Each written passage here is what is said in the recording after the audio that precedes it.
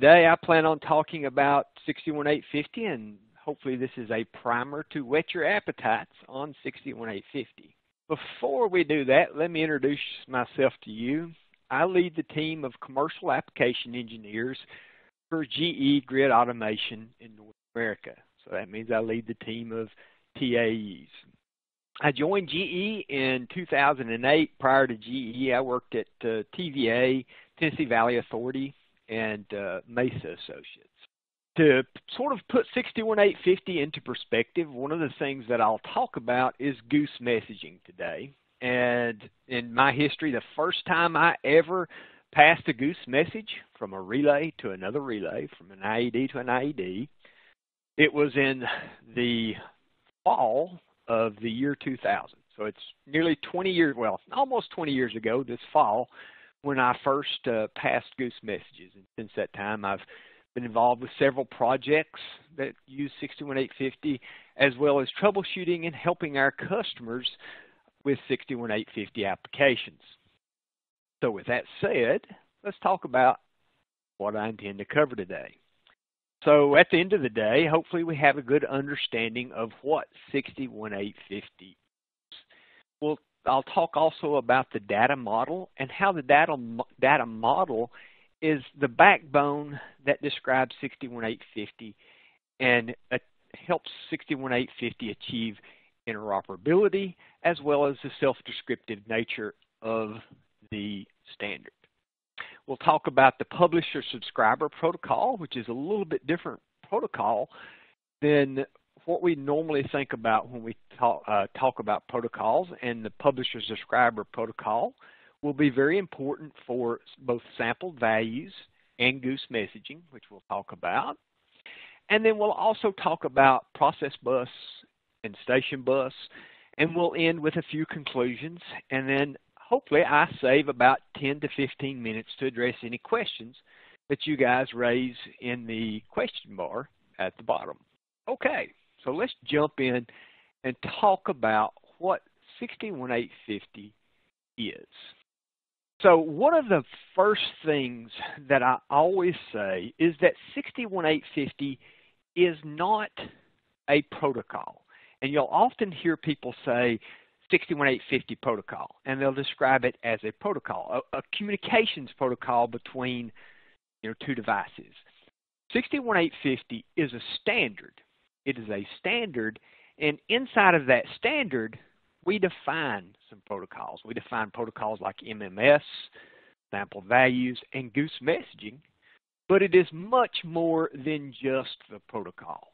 So 61850 at its heart is a way to model the substation, both the primary and the secondary equipment, and then defines the communications between devices and substations so that we can communicate that modeled substation. And so on top of that, though, the standard defines some of the engineering processes and the methodologies that we will use for substation automation functions. The standard uses a modular approach to determine how we expand the system and grow the system, and it also is applicable to most substation control and monitoring functions. So 61850, IEC 61850, it's a part of the IEC standards. It's the first, it's been evolving since 1997. The goose messaging, in full disclosure, the goose messaging that I sent in the fall of 2000 in a project in the actual substation, that wasn't 61850 goose, that was UCA goose. So UCA goose was the forerunner of 61850, IEC 61850, and IEC 61850 has had much more acceptance than UCA ever did, and has become the standard. So the UCA doesn't really exist as we knew it back in those days. But this standard was developed from several domain experts who wanted to develop a way to achieve this interoperability, to achieve interoperability and to reduce some of the wiring in the substation and make implementing of substation projects faster and easier, and expansion of those projects faster and easier. and to do that in a very standard way. So far, as we look at what has been accepted and what hasn't been accepted inside of the 61850 standard, the thing that has gained the most acceptance by far is the use of goose messaging. Now, I'll talk about goose messaging in a few moments, but goose messaging is basically a mechanism to send a peer-to-peer message from one IED to another IED. And in my IED in our context stands for Intelligent Electronic Device. And in my context, that typically means a protective relay. So the 61850 standard is basically broken into 10 basic chapters, or 10 parts. I like to refer to them as chapters, but in reality, the standard refers to itself in parts. And so part 1 through 3 are basically the introduction and glossary and some of the general requirements. Now, those 3 parts lay the foundation and the core for interoperability, because if we adhere to the standard, then all the manufacturer's devices will basically be implemented the same. So those lay the foundation. Part 4 describes system and project management. So this gives guidelines on tendering and project management. When we get into part 5, this is when we get into some of the communications requirements. Typically, the communication requirements in the physical architecture side are Ethernet, can be a point-to-point Ethernet, or it can be a switched Ethernet. But most of the protocols that are described in this standard are running on Ethernet. And then part 6 is where we get into some of the really interesting things, where we describe a configuration language. And that configuration language is the core of interoperability. It's also the core of the self-descriptive nature of 61850. So that part of the chapter describes some of the tools that you would use, how the file structure should exist from the IEDs, and how you can manipulate them and things like that. Part 7 is where the communication model exists. So this is where the data model exists and the services model exists. And obviously, as we get deeper into the standard, it becomes more interesting. But in the communications model and the data model, that's where we start to describe things like logical nodes, which I'll talk about in a few slides. And then in Chapter 8, this is where we get into mapping for MMS as well as goose messaging. Protocol that's sort of described in Chapter 8 is goose messaging, and again, that is the peer-to-peer protocol. Chapter 9 deals with mapping for point-to-point connections as well as switched connections for process bus and sampled values. So a lot of times I will think of Chapter 8 as station bus, Chapter 9 as process bus. We'll talk about what those two different things mean in a few more slides. But process bus at this point is a mechanism for us to digitize the values at the primary equipment and then publish those values to a network so that the IEDs can then subscribe to those values and turn those values into operating quantities. And then the last chapter, Part 10, is testing. And since we are in a utility environment a lot of times, we're in an environment where we're relying on our IEDs to provide critical infrastructure protection, testing will always be important. And testing can be done in a way that makes sense and makes life easier inside of 61850. So Chapter 9 largely addresses how you test and how you make things easier testing. Okay, so as I sort of alluded to, there are 3 basic communication protocols that are described in my mind. I think of this as 3 basic protocols that the standard defines and calls out.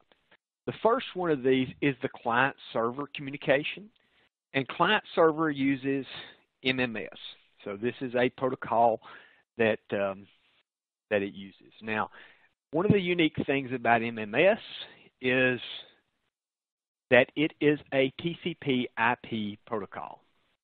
So when we talk about TCP/IP, it means that the IP address is important, that we can route things based on that IP address, and that we can route the messages. Client server, basically, the IED, or the protective relay, would act as a server to data where the substation HMI or a substation gateway would act as a client being served data. The other protocol that I mentioned is Goose messaging. Now, Goose stands for Generic Object-Oriented Substation Event. And Goose messaging is a way to send a message from an IED to another IED. And this is, like I said earlier, this is the most accepted form of 61850. This is the most often used thing. So, a couple of things to point out here. You can send an analog Goose message. GE's relays send analog Goose messages, and so these could be things like power values, things of that nature. In a load shedding scheme, that is very valuable, but most of the Goose messages that I see going from one IED to another are digital states. And so these could be things in a transmission substation. These could be things like breaker failure initiate or reclose initiate, where you've had one IED that caused a trip, but you need to send a control message to initiate something else in another IED. Inside of a distribution application, what I typically see is a zone selective interlocking, where one of the IEDs a downstream IED will send a Goose message to an upstream device to block a non-coordinating element so that they can achieve faster tripping times. Sample values is the third thing I show up there. And sample values, as I mentioned earlier, this exists on the process bus, and I might use the word process bus interchangeably with sample values. That's incorrect on my part, because process bus is the physical architecture, and it can have more than just sample values on there. But sample values, what I'm going to do is I'm going to digitize the signals, the currents and the voltages at the primary equipment, which means at the breaker, at the transformer, and then I'm going to publish those values to a process bus network. The IED can then subscribe to those values and turn those values into a magnitude and an angle and apply those to the comparators for protection or other functions. One of the things I should point out on this slide also is if you look at the Goose messages and the sample values that I show there, they go straight down to the Ethernet link layer and sort of bypass the TCP and IP layer. So both of those two protocols don't really use TCP/IP. And what that means is to us is that those messages don't make it through a router. Those messages go to a router to die.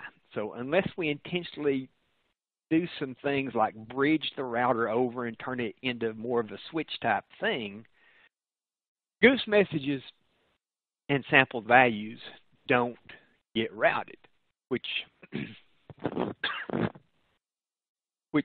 make management of those messages a little bit easier. Okay, so I talked about this concept of a data model. Let's explore that a little bit. So a lot of times when we talk about 61850, we will talk about this concept of a logical node. And a logical node is really a mechanism that lets us model the substation. But it lets us model the substation in a standard format And doing that in the standard format allows us to achieve some interoperability between devices, and it also allows us to achieve this self-descriptive nature of 61850, where we can describe how the substation is built from the IED itself.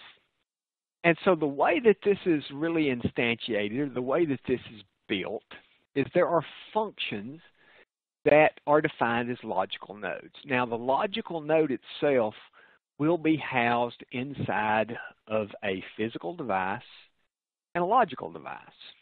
So in most instances, the logical device is the IED, the protective relay. This might be something in the GE world like a D60 relay. And then inside of that G60 relay is a data model that models the breaker, for example, or a metering quantity. So in this slide, logical node 1, LN1, which is the darker green color, is labeled XCBR. And so XCBR is the logical node for a circuit breaker. And so what this is really doing is modeling that circuit breaker. Now, if I think about a circuit breaker, there are things that I'm interested in that circuit breaker. The most important thing that I'm interested in that circuit breaker is what is its current position, either opened or closed. So there are data classes like position, which is labeled POS there. And then there is actual data. So STV is, I've always called that status value, but STV would be the position. There would be a position, either open or closed, in that data. I also show a Q in the yellow there, and Q in this case stands for quality. And so quality inside of the 61850 world is where I can set testing things. So there is a test bit and a simulation bit that I can set inside of that quality bit, and those two bits will describe how other devices should treat that information. So, for example, if I want to block tripping from other devices, I might set the device that it's getting information from into test mode. And when I want to signal to the other devices that I'm simulating data, I would set the simulation bit.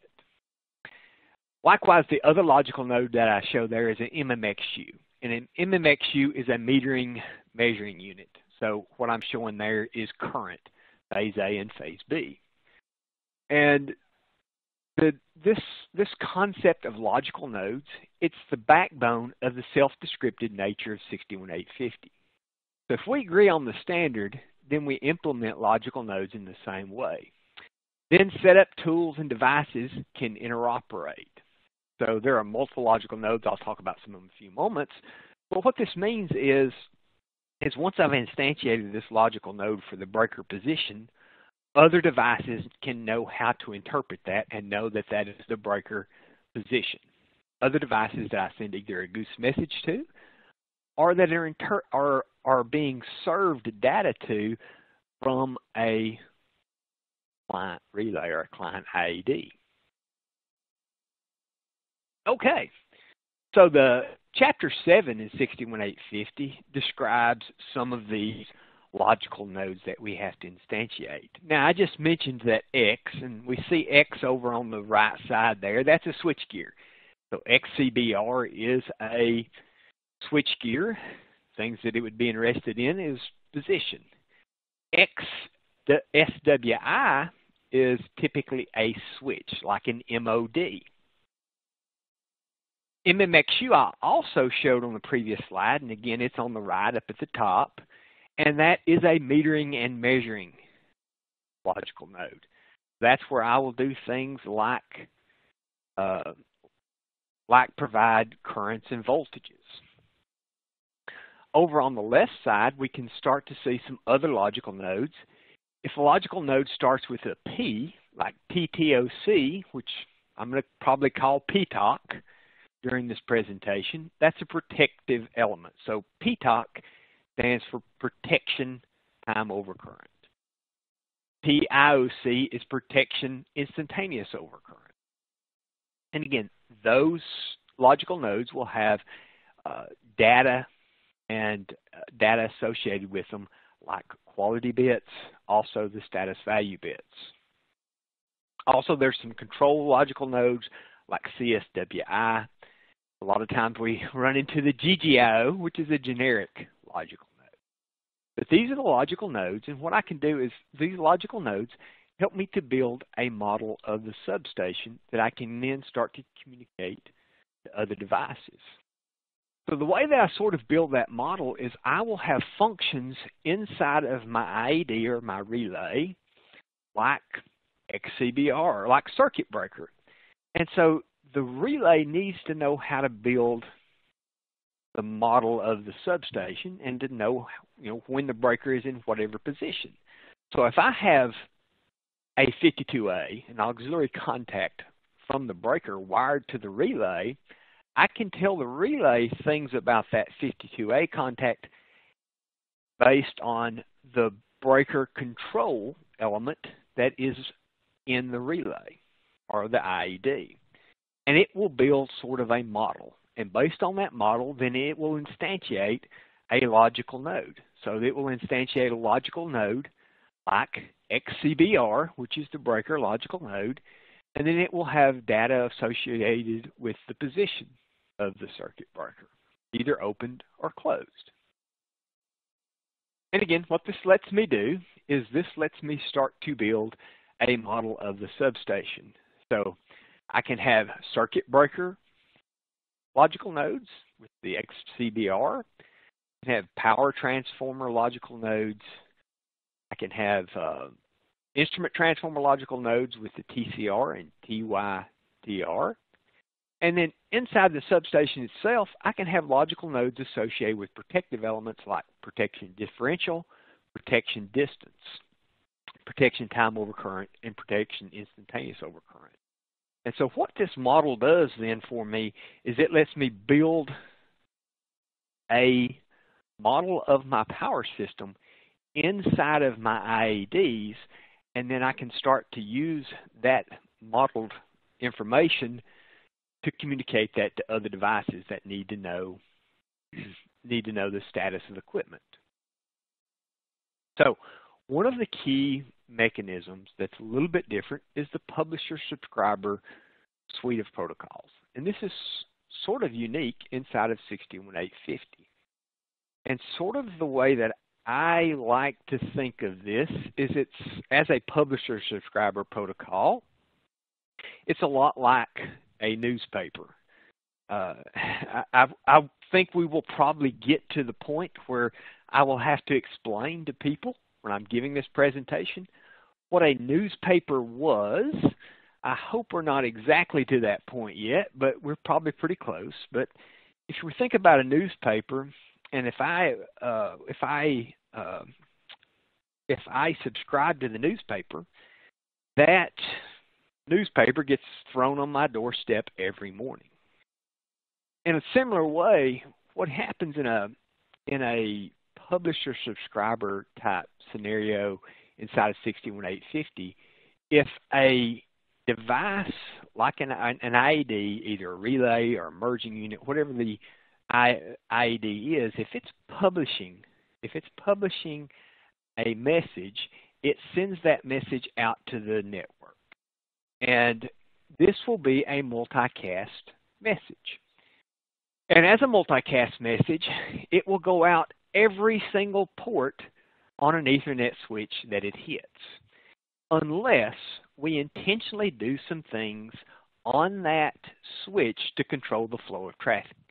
Now, we can do some things like MAC address filtering and VLAN filtering that will control the flow of the traffic on the internet network, on our switched Ethernet network, on our switch, our Ethernet switch. But if we don't do anything, it'll go out every single port. Now, the devices that are interested then in those messages, the devices that are interested in those messages can choose to subscribe to it. So in reality, inside of a Goose message, for example, there's a header and the data. And if a device is subscribing to the message, it will recognize the content of that header and say, hey, this is a message that I'm interested in, and then it can go to the data that's in the message and pick the actual things that it's interested in for status. So again, this is the mechanism that we use for Goose messaging, this publisher subscribing protocol. It's also what we use for process bus.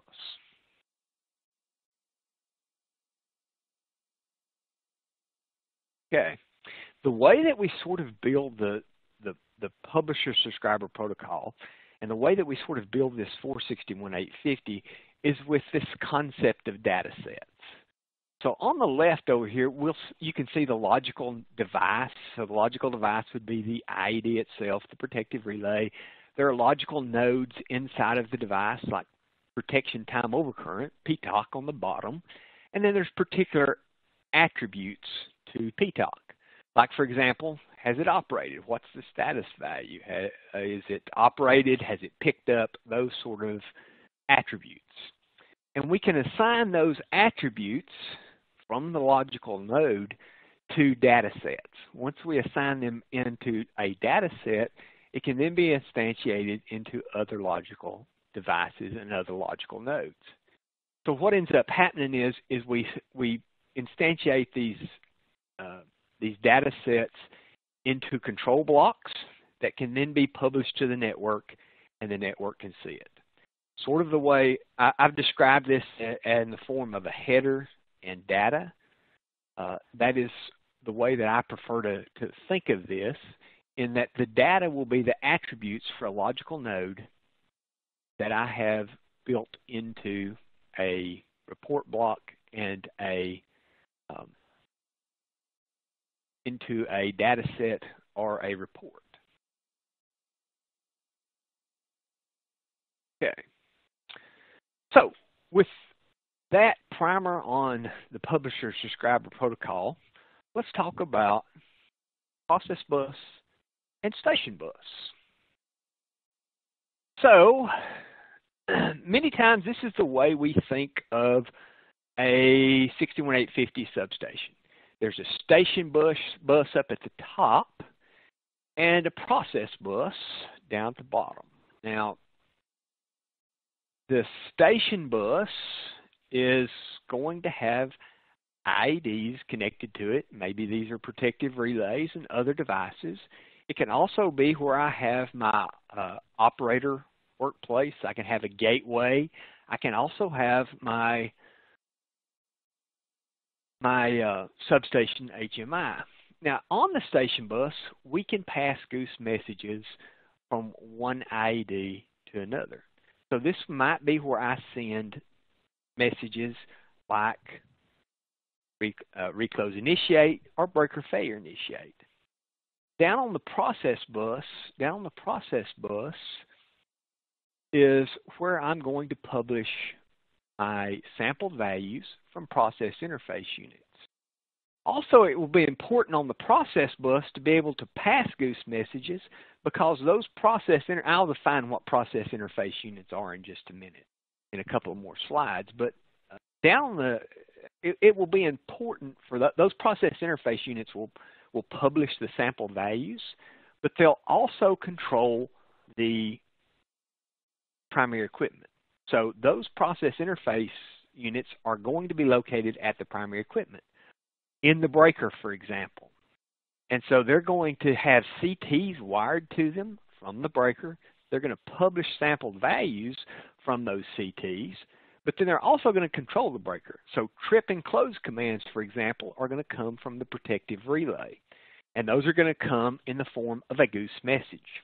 So the process interface unit should be able to publish sample values to the network, and it should also be able to publish as well as subscribe to Goose messaging, because it'll need to subscribe to the Goose messages to trip and close the breaker when commanded to do so by the IED, but it'll also need to publish the status of the breaker to that same network, and it'll do that via goose messages.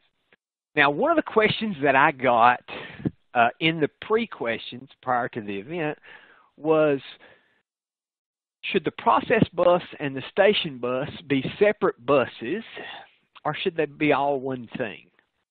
And I feel very passionately that they should be separate networks. And so you're getting into my opinion at this point rather than what the standard says. So be forewarned, I'm giving you my opinion, and my opinion is that process bus and station bus should be separate networks. Not only that, but I also feel sort of strongly that what we should, that rather than the way that I show this now with goose messaging on the station bus, I feel strongly that we should do all of our goose messaging on the process bus. So even if we need to send a reclose initiate or a breaker failure initiate from one IED to another, there's no reason we have to do that on the process bus. There's no reason we have to do that on the station bus. We could do that on the process bus. And the reason I feel so passionately about that is that what that does for me is if I put all my goose messages and all of my sample values onto the process bus, and I don't have any goose messages on the station bus, then that lets me sort of maintain the process bus as the protection and control network. In other words, wouldn't have necessarily need or have communication guys in my process bus or SCADA guys in my process bus. They could stay up into the station bus. And from my perspective and from my own experience, that works out better. Otherwise, sometimes maintenance activities happen on a particular switch, and that can, if that's not expected, those maintenance activities can cause some problems. So that's something I feel passionately about, but again, that's my opinion rather than the way the world has to be.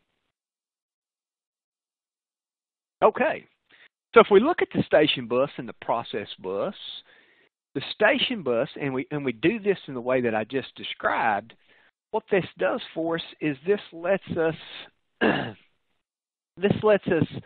have the station bus inside of the control room, and the process bus can extend out into the yard.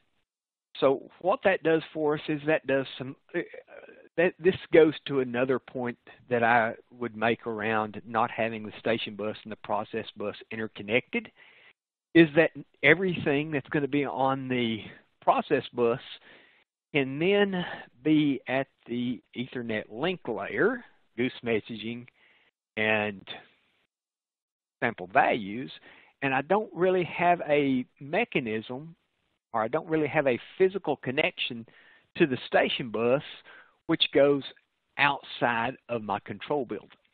So this lets me sort of control my security requirements a little bit better. That's another thing that I feel very passionate about, keeping those two separate and keeping the traffic isolated on the two. The only downside to doing this, as I described, is that I don't have engineering access then to my process bus. But in reality, once we have commissioned the station and put it into service, there is very little that I would need engineering access. There's very few instances that I would need engineering access to my merging units or my process interface units that are on my process bus. Okay, so let's talk about goose messaging and sort of the application structure of goose messaging. So, goose messaging can be a very fast mechanism to get a message from a relay from one IED to another IED. And in fact, you can it depends on the type of message, but to meet the standard, if it is a trip and close command, fast goose messaging, it has to be less than 3 milliseconds to receive the message or to publish the message to the network. So to sort of put that into perspective, one of the things about the goose messaging, though, is that to achieve this really fast operate speed is there isn't sort of a check back mechanism. So in a lot of protocols, there's a mechanism where when you send a message, there is a subsequent message that comes that says, yes, I did receive that message. That does not exist inside of goose messaging. And so the way that security and dependability is achieved through goose messaging is that it just publishes that message, and then there is a retransmission. There's a retransmission mechanism for the goose message. So typically goose messages are sent on a heartbeat interval. So that heartbeat interval can be something like every second, which means they send the goose message every second. And then immediately upon a state change, it will send the goose message of that state change. And then it will resend, like I'm showing on the screen here. It will resend several times in a short succession until it starts to slow down out to the heartbeat interval of the device or of the message. To sort of describe how fast these messages can come, if I compare this to a traditional hardwired contact on a relay, if I am closing an output contact on one IED and that output is wired to the input on another IED, typically, since I'm closing an output contact, that takes some time. So that might take as much as 4 milliseconds. So it takes me 4 milliseconds to close the output contact. It's not a solid state output contact. It's about that same time. The debounce time on the receiving device, so this is a timer to make certain that the input is asserted, is usually around 4 milliseconds also. That looks like about 8 milliseconds for a message that is hardwired to go from one device to another device. With goose messaging, I can do that in about 3 milliseconds. So goose messaging, if it's a fast goose message, is faster than the traditional hardwired mechanism. The other nice thing about goose messaging is since I'm sending that heartbeat, if I don't receive that heartbeat, I know that I've had a communications failure or the remote device is offline, and I can raise an alarm for that. In a non-fail-safe output contact scenario, I don't have that mechanism and don't know that the remote device is offline or not functioning correctly, or that my wires are cut, which is another feature of goose messaging. It's more secure and it's faster. Okay, so let's talk about the last sort of thing that on my agenda is sampled values. So inside of sample values, there are 3 devices, and I'm sorry, but I will often use 2 of these devices interchangeably. So one of the devices is a merging unit. And a merging unit is a device that is at the primary equipment that publishes sampled values to a network. So it does this using Chapter 9 of 61850. That's a merging unit. A remote I/O device or remote input and output device is a device that publishes goose messages and can subscribe to goose messages. And it's, again, at the primary equipment. Now, I often use the word merging unit interchangeably with process interface unit. And probably the reason I do that is because all of the devices that I deal with, all of GE's process interface units, we don't have a merging unit up by itself or remote I/O by itself. We have process interface unit. So our MU320, our brick solution, both of those, I often call those merging units, but they're actually process interface units. And what a process interface unit is it will publish those sample values to a network, but then it will also subscribe and publish goose messages so that it can receive commands and control breakers and also give the status of those devices as well. So here's an example of one of our first merging units, the brick solution. So the brick was a process interface unit. I warned you that I would do that. I just use those interchangeably. But the brick is a process interface unit, and it has been around longer than I have been around in GE. So I joined GE in 2008 in August, and GE released the brick in June of that same year. Now, the brick is an implementation of 61850 process bus. It's a point-to-point solution. And when I say that our other solution can't be a switched Ethernet process bus solution, and that's the MU320. But here's an example of some of the mounting of the brick. So the brick is a hardened device that can be mounted outdoor. In the middle picture, it's mounted inside of a cabinet. And then in a retrofit application on the picture on the right are some bricks that were mounted inside in sort of a retrofit application. Now,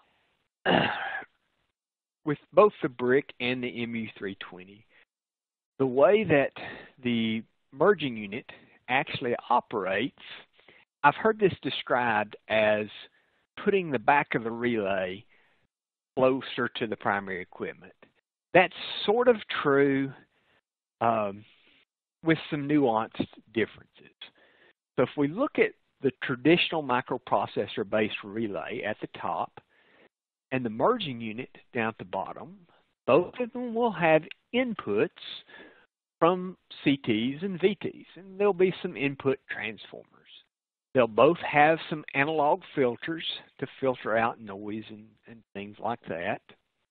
And then there will be an A to D converter and a DSP. Now, in the merging unit, at that point, after the DSP and after the A to D converter, the device is publishing those sample values to the network. So it's going to publish the sample values to the network. Now, inside of a relay, what happens after the digital filter, after the A to D converter, is a digital filter and a magnitude estimator. It's going to turn those sample values into a magnitude and angle. So the same thing is going to happen at the devices that are subscribing to these sample values that are being published to the network. So the MU320, for example, supports the 9-2 LE implementation of process bus, and so it's publishing sample values at a rate of 80 samples per cycle. And then the subscribing devices are then going to subscribe to those 80 samples per cycle.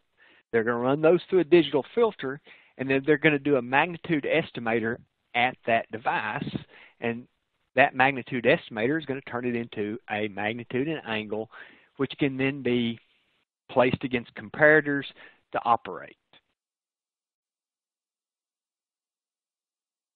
Now, a question that often occurs is, does sample values, does it slow down the protection system? And the answer to that is somewhat yes.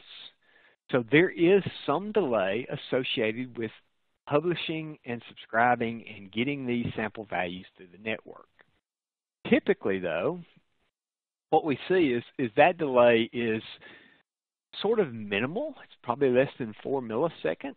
So to put this in perspective, if we use a solid state output contact on the merging unit to trip with, the amount of delay that we introduce with sample values is washed out or eliminated because of the faster operate time. So it's typically fairly small.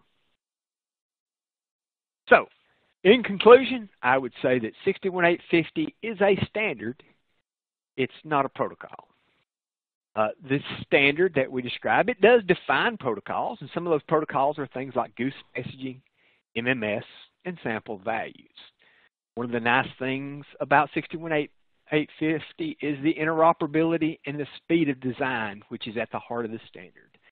And the self-descriptive nature of 61850 unlocks the value of the standard and makes it easier to implement and interoperable. Okay.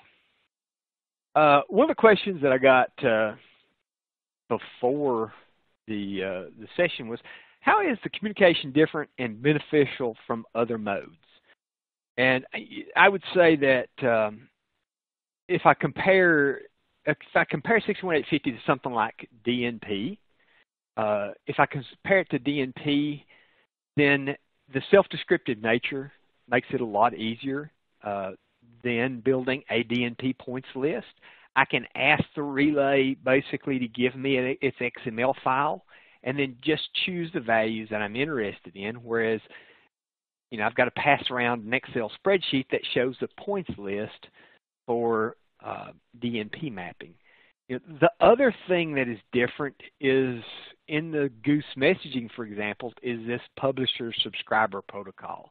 So since it's publisher-subscriber, I can send a message to multiple relays at the same time.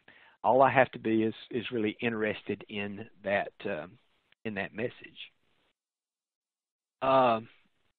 One of the questions I got was, who said that the process bus and station bus can be connected? Like I said, that's not. I don't know who said that, but I've talked to people that like that implementation, that want to do things that way. Again, I don't think that is a proper way to do that. So, what application in distribution is 61850 best suited? So, as I talked about reclose initiate and breaker failure initiate, I sort of glossed over. Those are transmission applications, and what's the best applications in distribution? And I'll say that the substation that I worked on 20 years ago, where I first implemented Goose messages, that was a distribution substation. What we were using Goose messaging for there was a zone selective interlocking scheme to achieve, fast tripping for the bus. So zone selective interlocking schemes for bus protection is one of the best applications for the distribution world. The other thing that I was using Goose Message for back then was we had an automation scheme on the high side of the transformer where we could sort of switch sources, and so that's very effective. As we look at like process bus in the distribution world, we open up a whole new world to distribution, and I think process bus has a good fit inside of distribution, especially since we're not doing a lot in distribution, and I think process bus with centralized protection with a single device protecting multiple feeders and maybe even the transformer is one of the best applications that I've seen in distribution and for 61850 in general. Okay, so another question is, how is PRP more applicable in the U.S. market? So PRP stands for Primary Redundancy Protocol, and because of my short time today and because this is sort of a primer, I didn't get to talk about some of the nuanced things.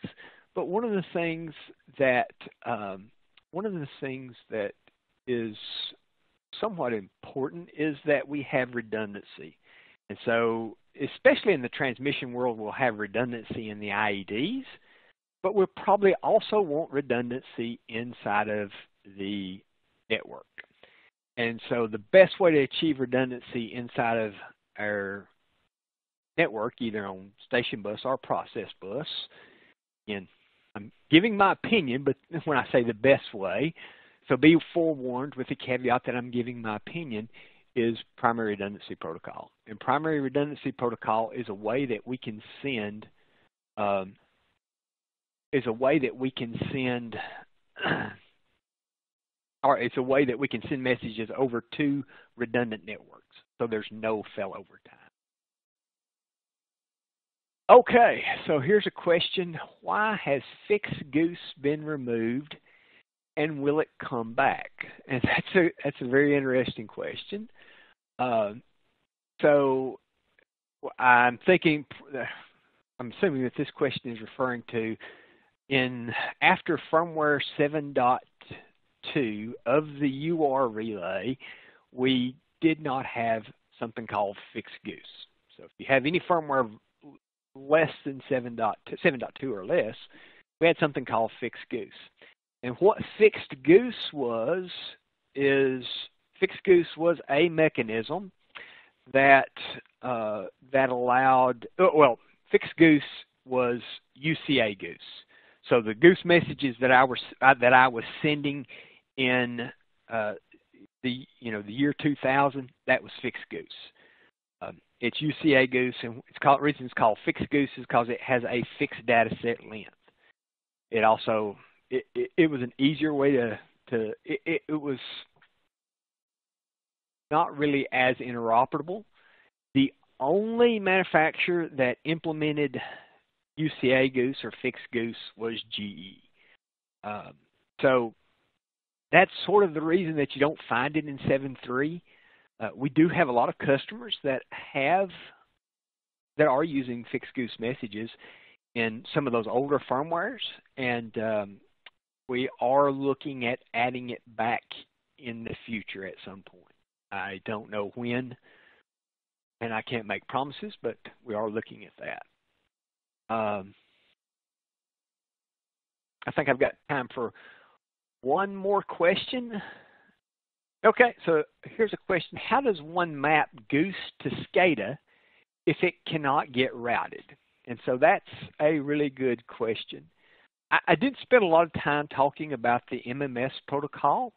The MMS protocol is the client-server protocol, and that's the protocol that you really should use for your SCADA applications, with the SCADA gateway or a local substation HMI being the client to the IEDs being the server. Goose messaging is really meant to be a very fast mechanism to get a message from one IED to another IED.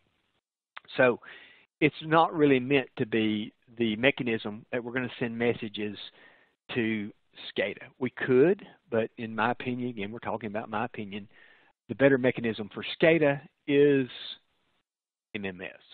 Yeah, somebody asked what a newspaper was. As I said, yeah, maybe at some point I will have to explain what papers are. Okay, here's another good question. Can you please elaborate on SCL, various language format for substation configuration? So SCL, again, that stands for Substation Configuration Language. Part of that standard says that the IEDs will, you can describe them with an XML file, and an XML is a standard file format. There are typically several different formats for the devices. So one of the formats is a ICD file. So ICD stands for IED capability description. So it describes the capabilities of the IED. So this is sort of an unset settings file, basically, or unset as the device is unset. CID stands for configured IED. And so a CID is all the settings inside of the IED. And then there are things like an SCD. And basically the way that this is meant, the way these tools are meant to be used is that I can take a CID file from the relay and I can use a tool to configure my entire substation. And that tool will spit out a file called an SCD file. So that's a substation configured description. And I can take that SCD file and then export the CID functions back into my IEDs to actually set the relay. So I think I'm out of time. Before I yield the floor back to Colleen, I will say that I do have a lot of questions that I've left unanswered, and so hopefully we can get those answered via a follow-up email. But with that said, Colleen, do you have any closing remarks for us? Well, I do want to thank you, Terry, and I want to thank everyone for attending today. This concludes today's webinar. We look forward to seeing you again at our February Tech Talk. Thank you, everyone, and have a wonderful day.